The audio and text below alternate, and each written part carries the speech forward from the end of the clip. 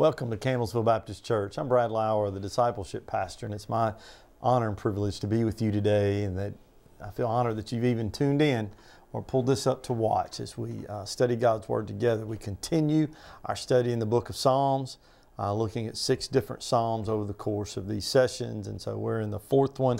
We're going to be looking at Psalms 95 today, and so it's in the 4th book of the Psalms, but and so we're going to look and talk about it today and see where God leads us and what God wants to teach us as we engage Him in His Word. And so let's pray and we will get started. God, we thank You for today and the ability we have to connect.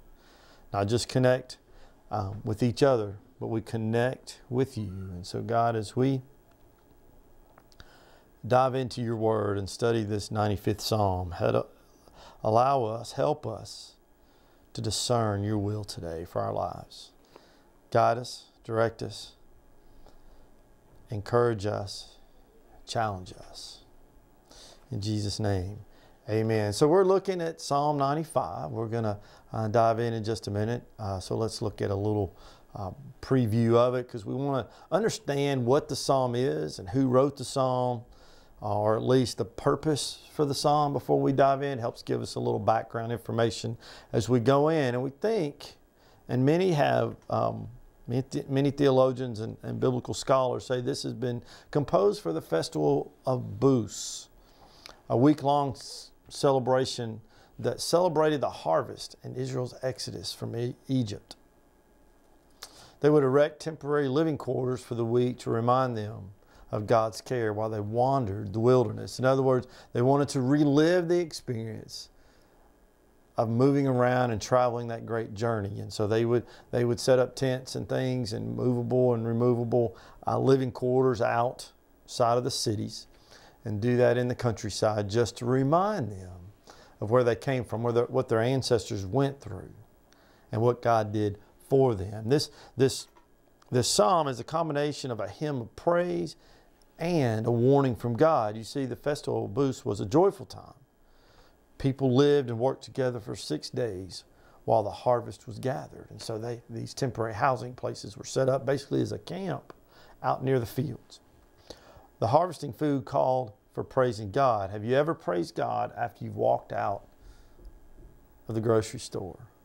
Thanking God for those who have prepared or had planted and harvested and delivered your groceries to a store where you can just walk in.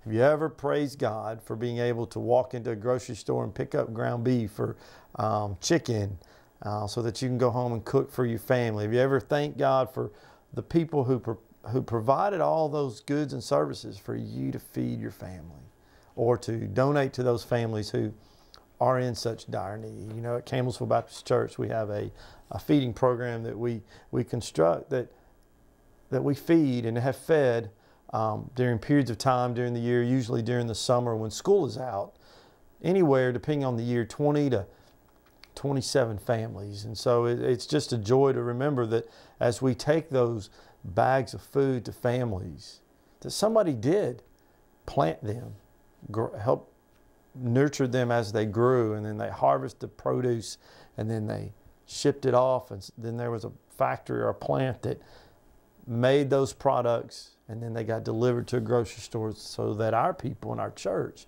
can donate towards that, or either financially or actually bringing the food. And it's just a great thing. And so have you ever praised God after you walked out of your local grocery store? Sometimes the Israelites would complain, however, and we can read the Old Testament and see their vicious cycle of complaining and wandering away from God, and they would complain instead of rejoicing, which is where we see the divide and the tone change in this psalm. So we're going to read it and see where the divide happens, and then we're going to go through and we're going to discuss it verse by verse. So chapter or Psalm 95. Come, let us sing for joy to the Lord. Let us shout aloud to the rock of our salvation. Let us come before Him with thanksgiving and extol Him with music and song. For the Lord is the great God, the great King above all gods. In His hand are the depths of the earth, and the mountain peaks belong to Him. The sea is His, for He made it, and His hands formed the dry land. Come, Let us bow down and worship. Let us kneel before the Lord our Maker, for He is our God, and we are the people of His pasture, the flocks under His care. Today, if only you would hear His voice, do not harden your hearts as you did in Meribah, as you did that day at Massah in the wilderness where your ancestors tested me. They tried me, though they had seen what I did. For 40 years I was angry with that generation. I said, they are a people whose hearts go astray. They have not known my ways. So I declare an oath in my anger. They shall never enter my rest. There was a transition. Did you find it? It's around verse 8. A warning from God. Yeah, quit complaining. Don't harden your hearts. And so we're going to look at this. We're going to start with verses 1 and 2 where it says, come, let us sing for joy to the Lord. Let us shout aloud to the rock of our salvation. Let us come before Him with thanksgiving and extol Him with music and song. Just as highways are lined with signs that give us instructions, the psalmist called for everyone to come and to worship God. We talked about that in our last session about preparing our hearts and preparing ourselves for worship, about going up to Jerusalem, going up to the temple. But everyone is to come and worship God. There are two verbs that convey psalmist's exhortation. One is shout, sing for joy or shout with joy, depending on your, let us shout aloud. And let us come before thanksgiving and extol Him. Shout triumphantly. While we were called here to worship here with action, worship was a noun first. Come to worship. God created us to worship Him. In the very beginning, that was the relationship Adam and Eve had with God. It was one of intimacy, but it's also we were created to worship. There are many songs written about how we were created to worship. Our state of being is to be made ready before the physical is exercised. If you look in Amos, I don't know if I'll find it. Let's see. Amos 5:23. Got to find it. Away with the noise of your songs. I will not listen to the music of your harps. In other words, heart's got to be right to worship. We've got to prepare ourselves. Remember, better is one day in the court in your temple than 1,000 elsewhere. We want to be prepared. We want to be ready to worship with the holy God. We must prepare ourselves for worship. Take away from me the noise of your songs, to the melody of your harps I will not listen. God rejected their worship because the relationship with Him and each other was out of order. So what does this mean? I mean, wait a minute. If He rejects our worship when our relationship with one another and our attitude towards Him is indifferent, what does that say about me and you today? What does that say about the culture of our churches today? What does that say about society today? We have to be careful. But we also see Jesus saying this in Matthew 15:8. People worship with their lips, but their mouths are far from me. It goes back to the old saying, our lifestyle does not emulate or imitate what we're saying. We come to church, the old adage is you come to church and you get all dressed up and you're a Sunday morning Christian, but you live very differently Monday through Saturday. In Psalm 95, 3-5, it says, for the Lord is great, is the great God, the great King above all gods. In His hands are the depths of the earth, and the mountains and the mountain peaks belong to Him. The sea is His, for He made it, and His hands formed the dry land. So who are we worshiping? Who are we worshiping? We're worshiping the great God, the King above all gods. He holds the depths of the earth and the mountain peaks. They all belong to Him. The sea. In other words, He's the God of creation. He's the God of everything we can comprehend or understand or know. For the Lord is great, is a great God, the great King above all gods. The psalmist identifies God here as Yahweh.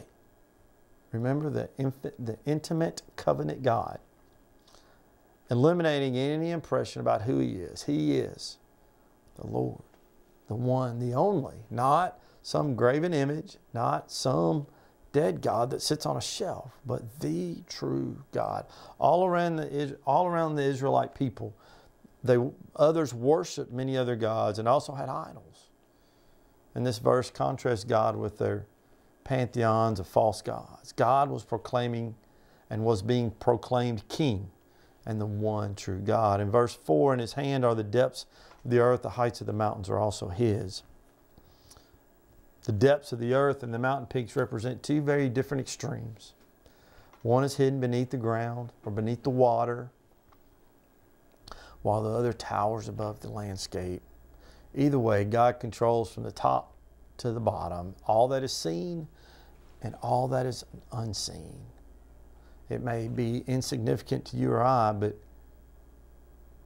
He is over everything. Then in verse 5, the sea is His.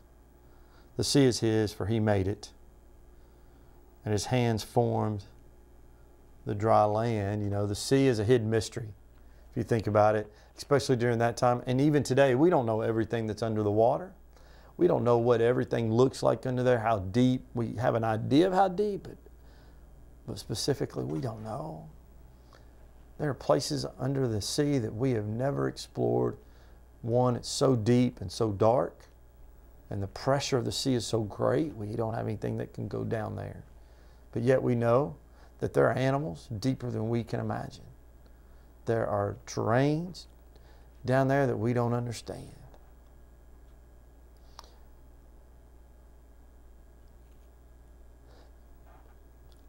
God is so vast that in His creature or His creation, the sea sprouted up dry land at His command. Think about that.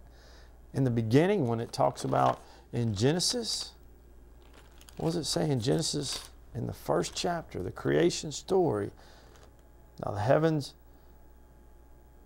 Now the earth was formless and empty. Darkness was over the surface of the deep, and the Spirit of God was hovering over the waters.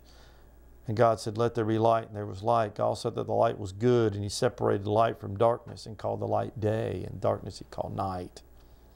And He goes on, "Let there be a vault between the waters to separate water from water." So God made the vault and separated the water under the vault from the water above it. And it was so. God called the vault sky.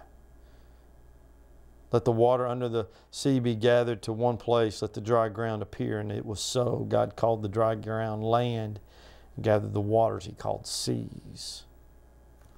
You see, God did that.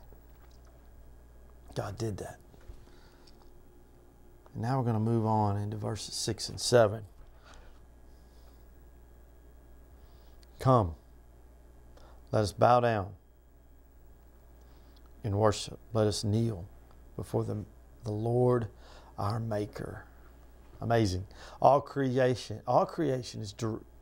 is directed to God and to approach Him with humility and reverence, bowing down before Him. I believe we have forgotten that in our culture today, that we don't enter worship as in awe and reverence and fear of God. We come in expecting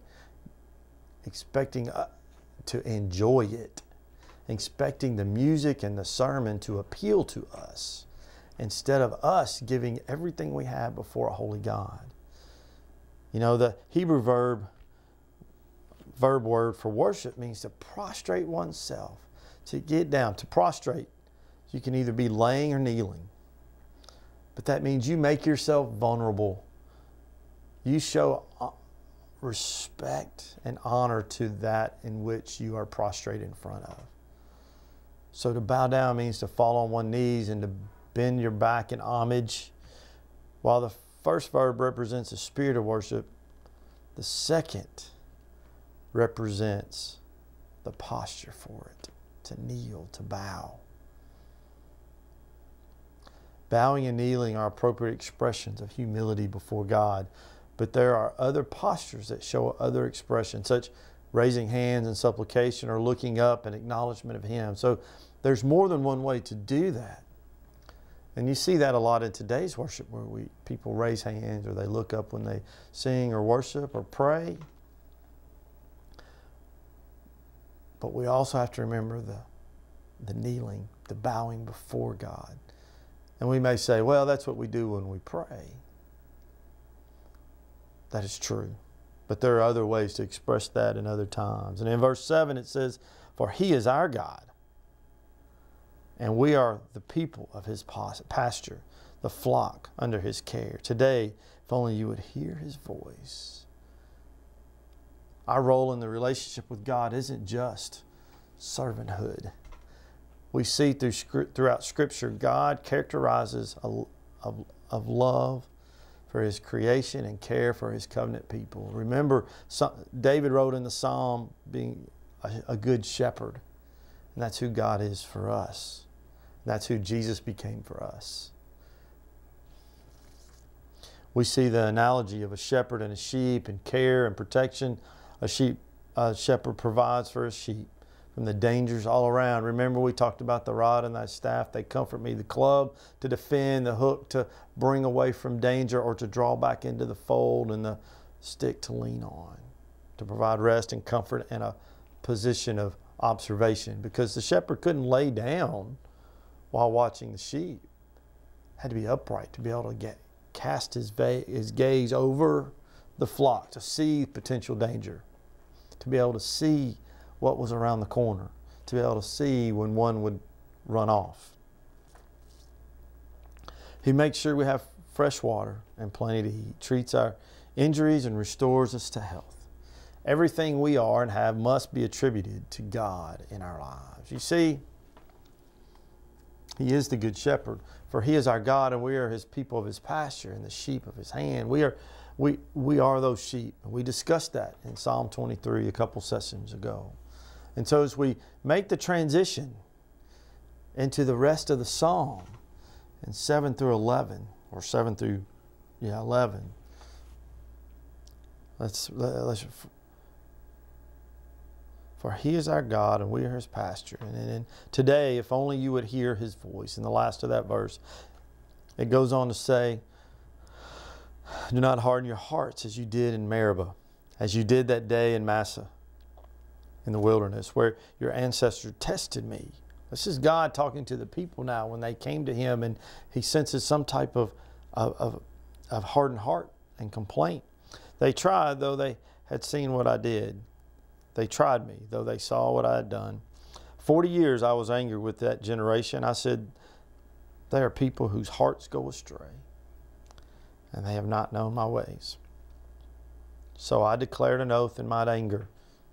They never enter my rest. In other words, they will never enter the promised land. So He's giving them a warning, reminding them they celebrate the festival of booths to celebrate the harvest and give God thanks, and remind them of their wanderings. And so He's reminding them that while you were in the wilderness, you turned your back on me.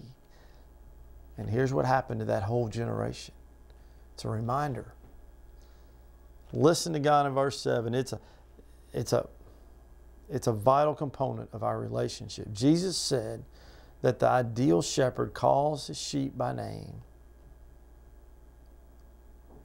and the sheep only respond to their shepherd, not anyone else. Obedience is implicit in hearing God's voice. Are you listening? Are you hearing God's voice? Because God is calling you and calling me by name, especially when we're out of step, out of line. You know, we are warned in verse 8 about ignoring God, failing to teach about Him, failing to worship Him, pointing out Israel's past failures as illustrations. They complained. They complained they didn't think they had enough water. They complained they didn't have enough food. They complained when they didn't like the food anymore. They complained because they thought they were in danger. They complained, I think, like many of us do, when you spend too much time together, you start looking inward instead of outward. That's churches and even Sunday school classes, when all you do is focus on each other. What happens is you start looking at each other and you start noticing the defects or the flaws that maybe someone else has, and they notice yours, and the shortcomings that we have. Not that they're bad, but they're just, we're not perfect. And what happens when we look at each other, we start picking one another apart. So if a church can continue, even Sunday school groups or small groups, as they do minister to one another, they have to have an outward focus as well. Because when we're with our backs to one another, we don't notice as much about where somebody's weaker and stronger and those kind of things. Because now we're shoulder to shoulder looking out into the community, looking through the eyes of God to see where we're needed, to see where God needs us to go, and to see who we can help and who we can love and who we can minister to. We must be able to be shaped by God and not hardened or stuck in our ways. We've got to get out of our comfort zones. We've got to get out of our ruts. We've got to get out of the familiar, the comfortable, the routine. Israel's failure to trust God led to all but 2 of the 600,000 men Moses led out of Egypt to not enter the promised land. Remember the 2? Moses, Joshua, Caleb. So 3. No, Moses didn't make it. Sorry, I went rogue there on you. Even Moses didn't enter because of his disobedience. Only Joshua and Caleb. See, if I just keep reading my notes and not making stuff up. A whole generation did not enter what was promised to them, his rest or the promised land, because of their testing and disobedience of him. We may be getting those type of warnings even today in our culture. Are we going to follow God? Are we going to give God our total trust? Are we going to say, we know how to do it better, God? Maybe that's the question that's being asked of us today. Entering God's rest only comes from worshiping God continuously, both individually and corporately. Worship is not just an event or a large gathering in a room. Worship should happen each and every day of our lives. We should worship God, praise God, thank God, almost as we breathe in and we breathe out. And so as we bring this to some type of conclusion and come up with a few points of emphasis or summary, there are 4. The first one is all creation should celebrate its Creator.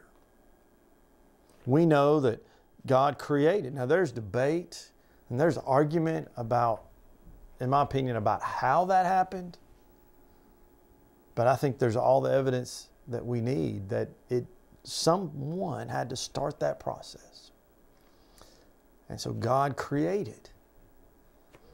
Therefore we should celebrate because we were created by Him. You and I were created in His image.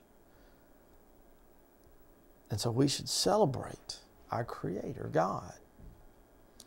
Second one, God should be worshiped as our Creator. When is the last time you thanked God for your life? That He created you in your mother's womb. And you're a part of this creation, and that you have an opportunity to make this creation better because you're in it. Because God created each of us for a purpose. My purpose and your purpose may be different specifically, but generally they're the same. To go and make disciples, to make this world a better place, to help spread the good news. That is our objective. That is our covenant agreement with God. There is no plan B there. It is, we are one generation away from not hearing the gospel. So it's up to you and me to share the gospel. No matter where we are, we could be in the hospital. We can witness to our nurses and to our doctors and to the people who clean our room, and the people who draw our blood or give us medicine. We can witness to those when we go to the grocery store, when we go to the restaurants, or when we go to any other place of business, or when someone comes to our house, the mailman, the garbage collector, anyone, the exterminator, anyone who comes to our homes, we can do things to show them the love of Christ. And so that's our objective. All people should approach worship of the Creator with humility and reverence. If you remember back to Psalm 84, we talked about that. And so in 95, it continues with how we come before God. We have to prepare ourselves to come and be excited, almost giddy as in Psalm 84. But we also have to come with reverence and humility and not arrogance and pride and maybe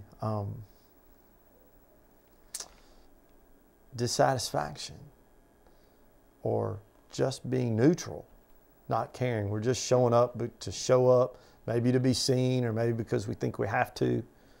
But we need to prepare ourselves to be there. And then we enter that room, we enter that place privately or corporately with humility and reverence. Now we can celebrate and dance and raise our hands and clap. And that's also a sign of reverence, a sign of humility, because we're giving all, as long as we're doing that in celebrating who God is. Or not just because we like the music, but that is a way we connect to God, like King David danced before the Lord. And number 4, believers must consistently worship God corporately and privately. We've talked about that multiple times, that worship is not an event. I said last time that I did a youth theme one year called The Wall.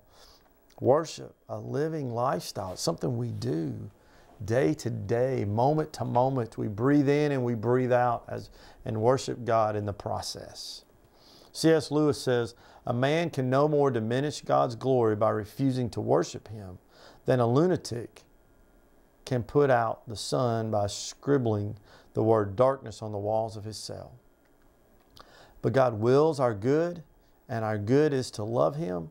And to love Him, we must know Him. And if we know Him, shall fall on our faces. Let's pray. God, we thank You so much for today. We thank You so much for who You are. We thank You that we can come to You and worship. We may be excited to be there, but at the same time, we must approach You as the Creator God, the one who created all. And in that time, we also have to come with You with open hearts, on our knees, whether physically or figuratively, and with humility and with awe and wonder. And so, God, we just give that to You. We know that we have to be better. We know that we must spend more time preparing to meet with You and not complaining that we should come that way. And we should be reminded of the ways of our past where You have forgiven us and You have challenged us and You have corrected us. And so that when we enter and leave worship, we leave changed because we've encountered You there. And God, help us to not be like we have been in the past, where we've come in with a chip on our shoulder in worship and say, wow me today, preacher man, or wow me today, music pastor. It ought to be us expressing our wow to a holy God. Thank You for this time. In Jesus' name, amen. Just a couple questions.